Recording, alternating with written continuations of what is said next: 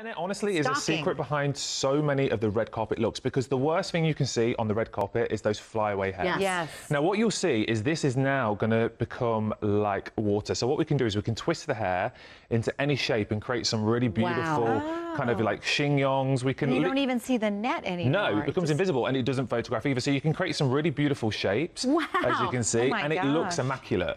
Now, if you imagine you're doing that yourself, how many pins and how much hairspray would you need to try and keep it into place? Now, I'm going to keep this relatively simple, and I'm actually just going to wrap it into a really beautiful kind of chignon shape. So something that we see on the red carpet, but the red carpet for me is about keeping it very classic, but modern.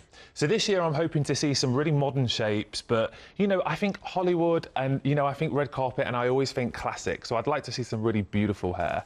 But just done in a really nice way. And the great thing about this is the shine as well. You can see how glossy it is. Oh, it's so pretty. I'm just going to use a couple of pins, and that should secure it all, because we have... This is tremendous. And hairnets are $2. Exactly. Now, guys, I'm like doing it. I'm not even looking in the mirror. So, you know, try this at home. It's a really great look. You can get the hairnets from, you know, CVS. They're inexpensive. There's no tricks, just an invisible hairnet. So what used to be an old-fashioned bun, it's a classic. Exactly, yeah. And, you know, you can really... I mean, I've created some really amazing sculpted shapes out of it. You can do whatever you want. And guys at home, I think you can tell, you cannot see the hairnet in there. Exactly.